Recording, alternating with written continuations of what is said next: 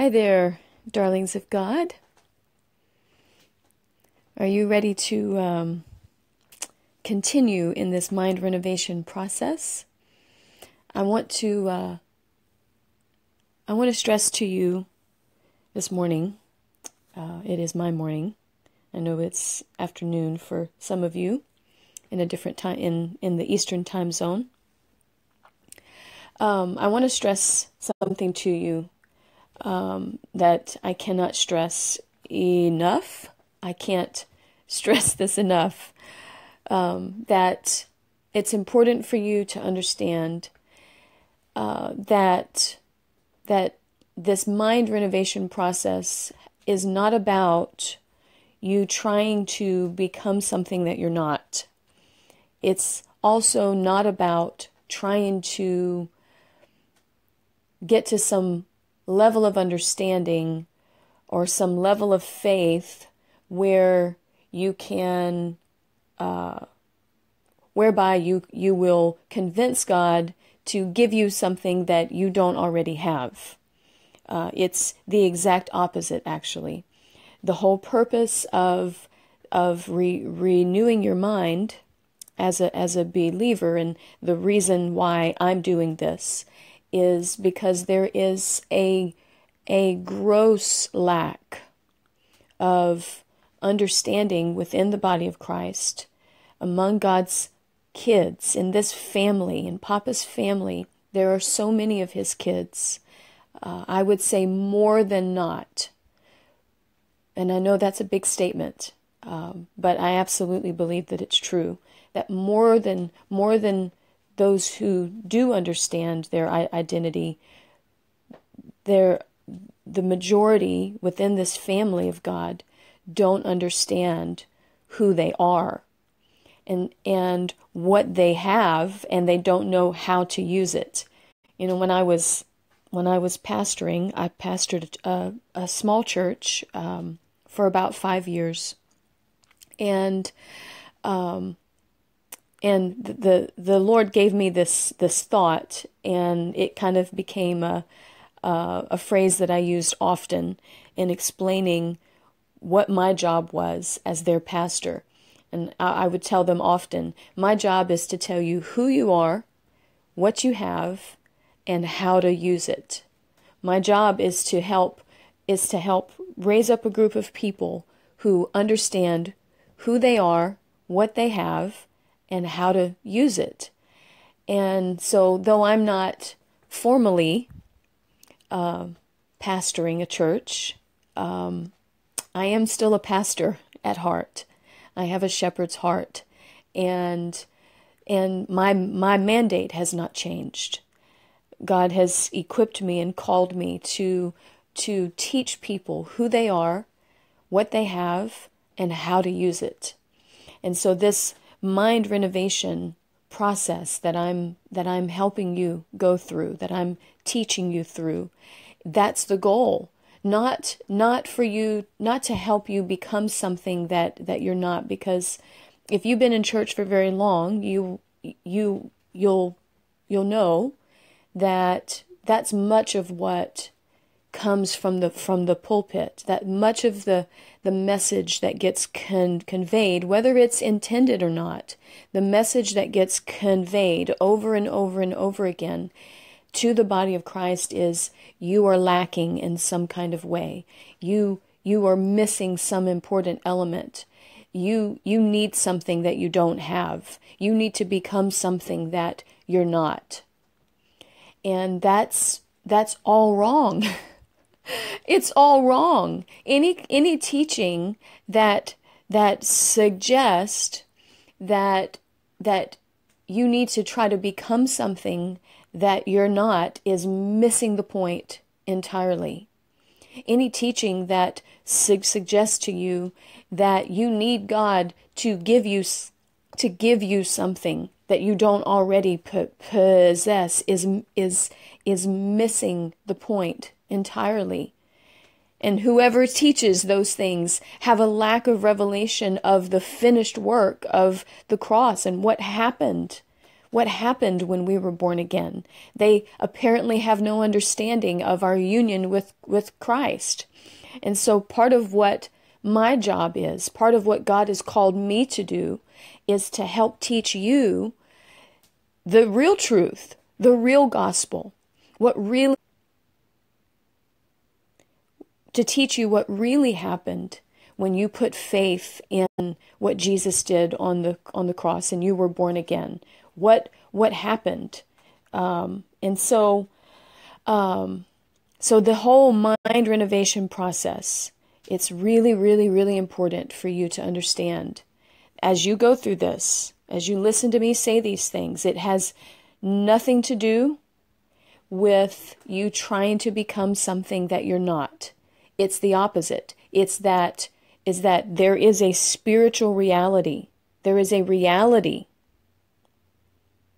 in the spirit that is your true identity. You have an identity, and it's in Christ. And it's because of your union with Him. But you have this flesh that wants to cloak that. Your flesh wants to dominate. And so as you there's input. You receive input through your five senses. You receive input from other people, other voices. You have an enemy who talks to you on a regular basis and tries to shape the internal picture you carry of who you are and what's true about you and what's true for you, what you have and what you don't have. And so and that input comes sometimes in a volume that is just overwhelming. And like the voices that talk to us are overwhelming. And many of them, most of them, are not speaking in agreement with the truth of God's word. And so that's why it takes diligence. It takes a willingness to aggressively oppose that, to reject those lies, to bring thoughts into captivity, cast down imaginations that dare to exalt themselves against your knowledge of Christ. And what is your knowledge of Christ? That you are one with Him, that He is your identity, that He finished the work. He finished the work. So there is no need for striving in your life. You only need to rest. So these are all these truths that I'm speaking to you and that you're speaking out of your mouth. These run contrary to the majority of things that you hear and that your flesh speaks to you, that your five senses speak to you, that people close to you may speak, or even ministers that you listen to. Your pastor may not speak in agreement with these things, but none of that changes the fact that this is the truth. And so I just needed to stress that to you, that as you go through this, don't think of this as you trying to become something that you're not. It's that you're changing your thinking. You're aggressively opposing thoughts that are contradicting the truth of who you are, so that your heart belief will change concerning who you are and what you have. And as your heart belief changes, your experience in life will change, and you'll begin to personally benefit from those things that you have put possession of in your spirit. Your flesh will begin to lay down, and it'll begin to give way to the spiritual reality. And the real you will be able to step out, be able to just step out, and it'll be a whole new life for you. Literally can be a whole new life for you. Okay, so having said all of that, let's start. I'm going to make these statements. I encourage you to repeat them after me.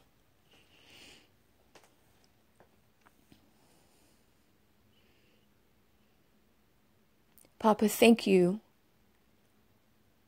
for loving me. Thank you for loving me when I was your enemy. Thank you for considering me worth the sacrifice of your only begotten Son.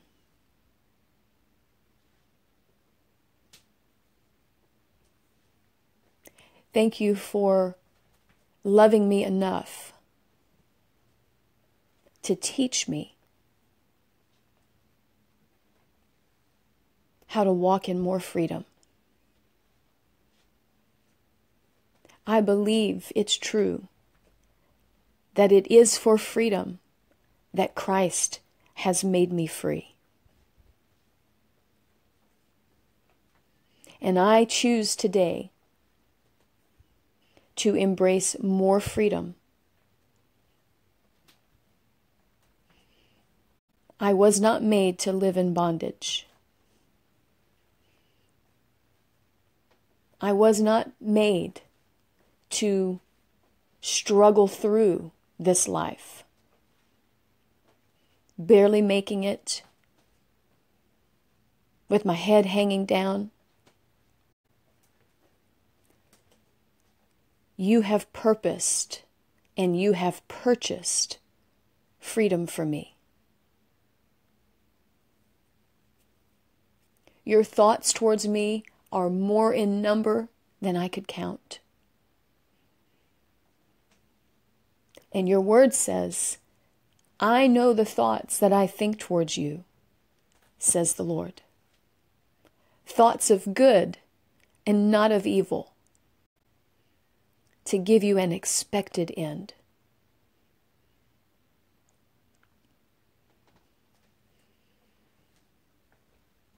Thank you for thinking of me, and that all of those thoughts are for my good.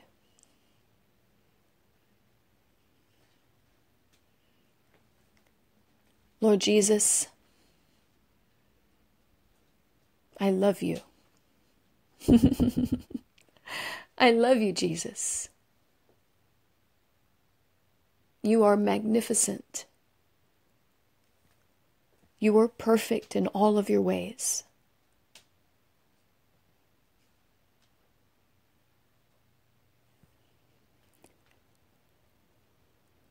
And I embrace you today as my identity. I don't hold you up before me as my example, who I need to strive to be like. Instead, I embrace you as my identity. As you are, so am I in this world. I am seated in heavenly places with you. I am righteous with your very own righteousness. There is no spot in me.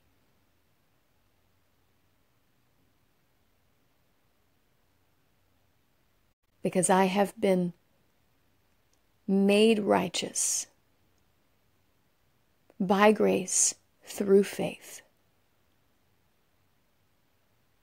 And it's all because of what you did in my place.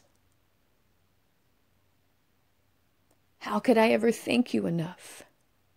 How could I ever praise you enough?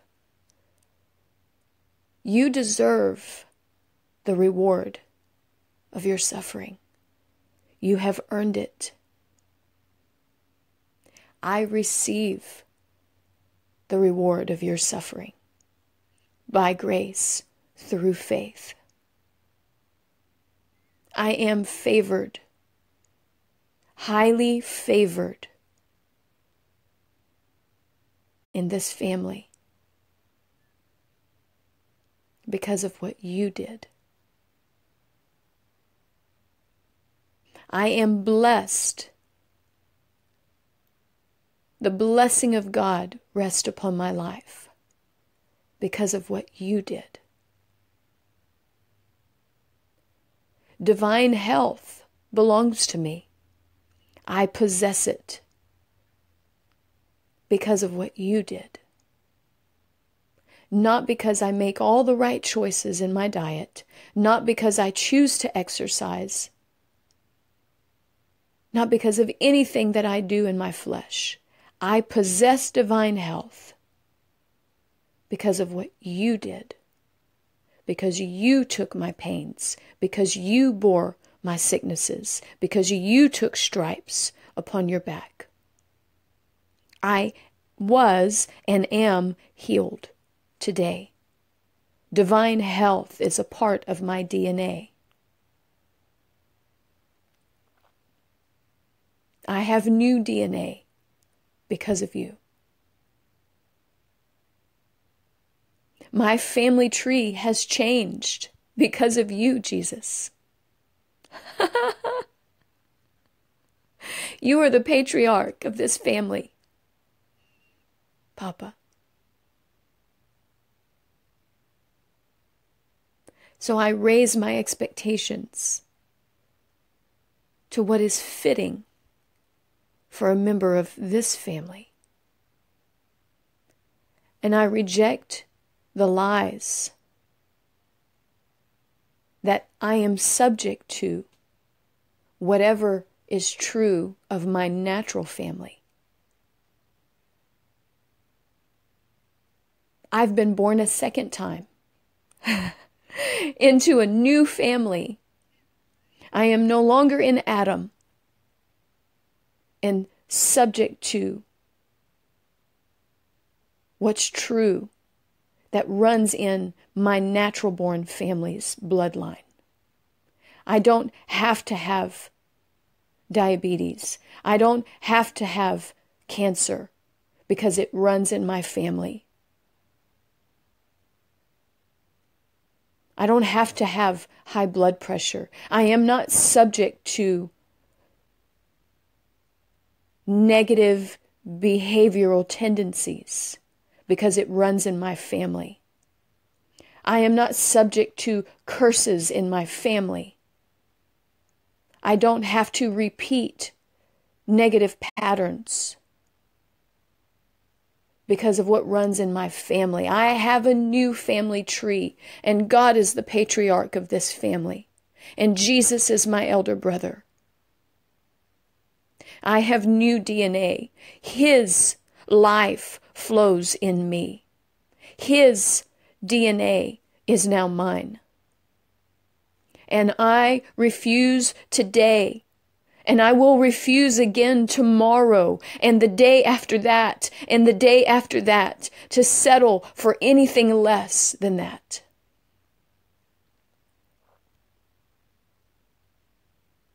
I don't care what anybody says. I don't care how radical it sounds. I will only identify with this family, with this bloodline, the very bloodline of Christ. He is my life. I have no life apart from him. He is my righteousness. I have no righteousness apart from him. I reject self-righteous ways. I reject self-effort. I deny my flesh the ability to pat itself on the back because I've been such a good little Christian today. There is no glory for me. I glory in the cross of Christ. His cross was my cross. I died with him. I was buried with him. I have been raised to new life with him. My body is his house. His life animates this body. We move as one. We speak as one. We think as one. We breathe as one. I have been joined unto the Lord and become one spirit with him. And nothing can separate me from him, because you cannot separate one.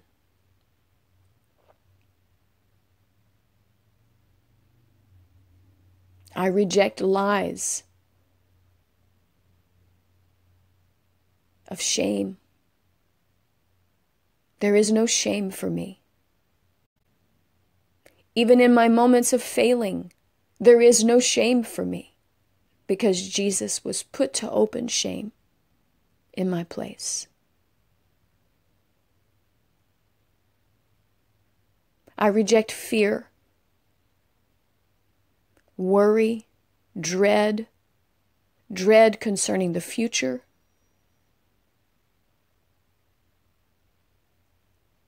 I reject lies of impending doom.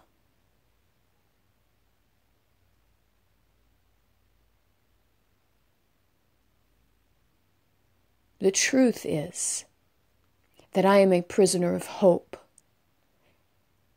Hope, which is a confident expectation of good. I am not looking to the future with an entertaining a feeling of impending doom. I reject that. I look ahead with a confident expectation of good. Goodness and mercy follow me all the days of my life.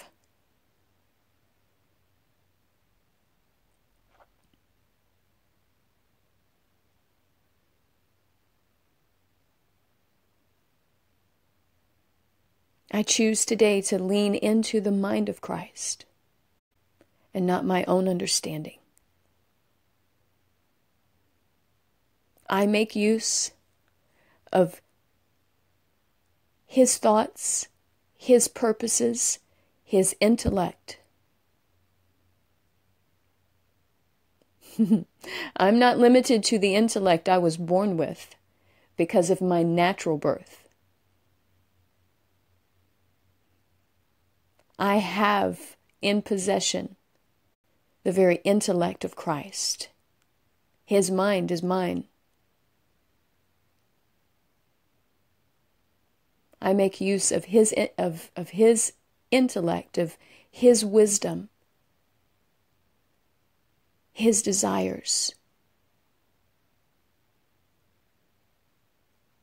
And I walk out day by day, moment by moment, his perfect plan for my life. I relax back in his finished work. I trust, I rest. I refuse the invitation to fear.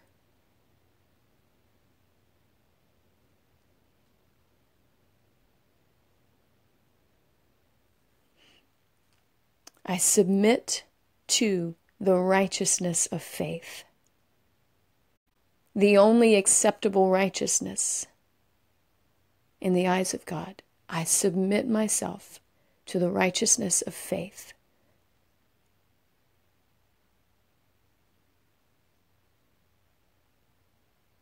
Thank you, Jesus.